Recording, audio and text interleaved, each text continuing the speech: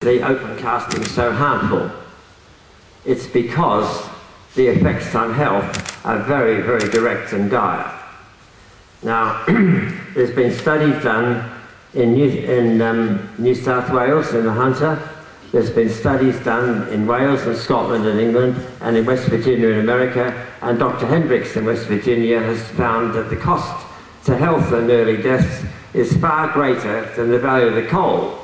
Yet the New South Wales government is just relying on a bit of small royalties, which they then use for better roads to the mines and railway lines to the mines, and there's no money left to pay the health bill or the wrecking of the social life of everyone else in the firing line. Now this is totally stupid again, isn't it? Yes. Now what are the effects? You have to understand that when you get bulldozers churning up the ground, there's particles thrown up of all sizes. The very big ones fall off early, the medium ones get your washing dirty or your windows dirty, and the next lot drop off, and the size that actually gets in the lungs is the finest ones, which are called PM2.5s and PM1s.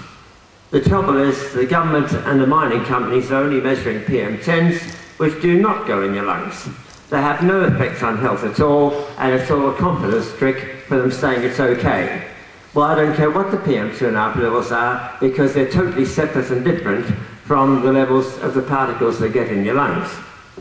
In Brighton in England, where some people died, the people clamoured to the council to go and monitor the 4 bulldozers that were working below the ground, about 50 foot down, in a small redevelopment site. And I managed to get hold of the actual measurements, and the PM2.5s were 163 micrograms per cubic metre weekly average, and the PM1s 253 micrograms, total over 400, when the safe limit's only 7. It's no wonder people were dying. And in the Hunter Valley, the miners themselves are dying age 61. So there's 2 problems with open casting. One is the finer particles of the coal and silicon overburden thrown up, which is in that size range of PM2.5 and 1, that's microns, which do get in the lungs. And the second problem is the fuel being used by the bulldozers and the emissions therefrom, because they're using obviously substandard fuel. In England it's now called hazardous waste by the European directive and was taxed as such. And here they're paying perhaps in the order of 35 cents a litre, when if they use proper high quality road diesel it'd be somewhere near 95 cents a litre. That gives you an idea about quality. The trouble is when you use inferior quality diesel, you get huge numbers of polycyclic aromatic hydrocarbons, PAHs for short, and even heavy metals, and other contaminants like PCBs if they're using old engine oils to mix in with it. And the PCBs cause cancer of the pancreas, which they've got quite a few of around the Hunter. Now, the pHs I'll discuss first.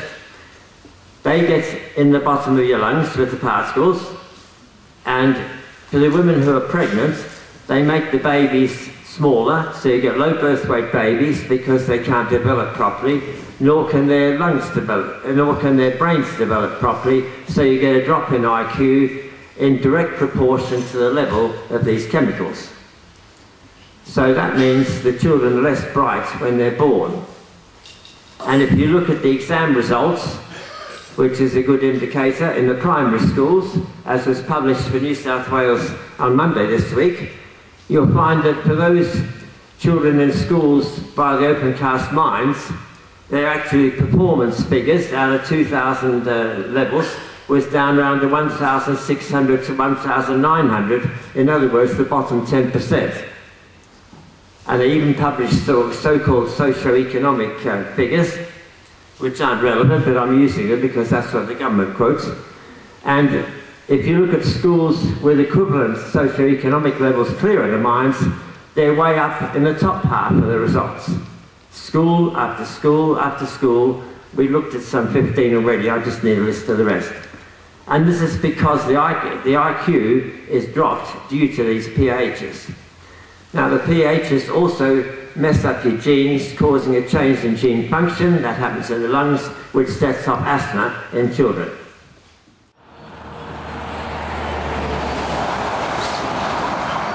That's when in Telford in England they converted a power station, just like the ones in the Hunter, to burning waste, just like the Hunter. The actual asthma rate, clear of it, was 1.9%, but downwind of it was between 24 and 100%. Because everything adds up. And in Telford, my colleague and I have got 9 different types of health, all mapped out, and the death rate went up 2.5 times around the power station, and the rate of depression went up 9 times, so the suicides went up, and we got 104 suicides along the belt.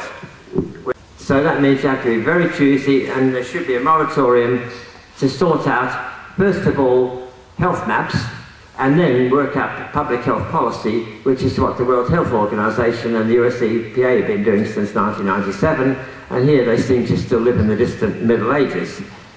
Because the American government knew about PM1s back in 1943. Doesn't seem as anyone's heard of them here. Why is it that the government will not put in the correct monitors to measure what's actually going in your lungs, which is the PM2.5s and 1s? After a lot of complaints after my last visit some 16 months ago, they got one monitor in Singleton now, in the Hunter Valley. But there's 2 types of monitors you can get. One is the accurate factory set one, accurate to 1%, which gives you true readings no matter what. The other one is like your bathroom scales, where they've got a little screw on. So any ladies or gents who happen to be overweight can easily turn it around so you're suddenly 2 stone lighter. But this is what the government are doing to the people in Singleton, telling them it's all right, when they can easily turn the switch and make it minus. And in England, their readings are minus 110 in some places, when the vacuum's 0. This just shows the corruption among the public health doctors and politicians. So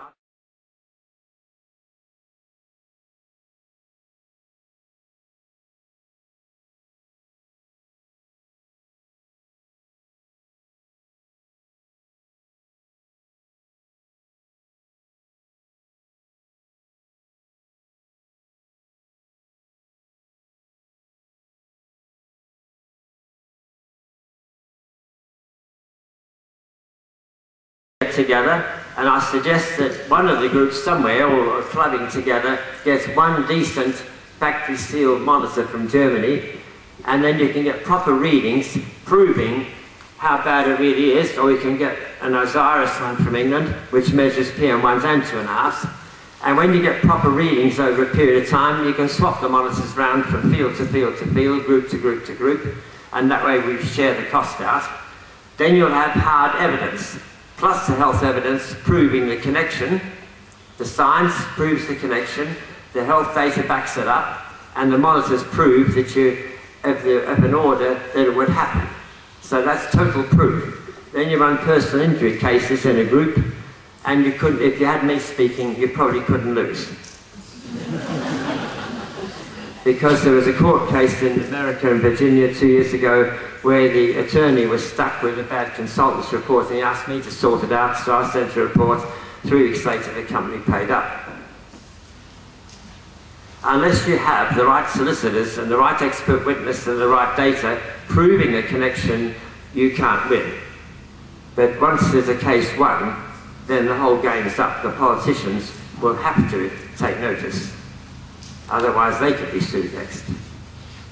There's another angle I'm pursuing, which is that have the state really got the rights, the mining rights, from the Crown? Because if these weren't, I thought that they might or may not have been signed over to the federal government in 1901. If they weren't, the state has no rights whatsoever, even if it was delegated by the federal government. That would stop all this nonsense overnight.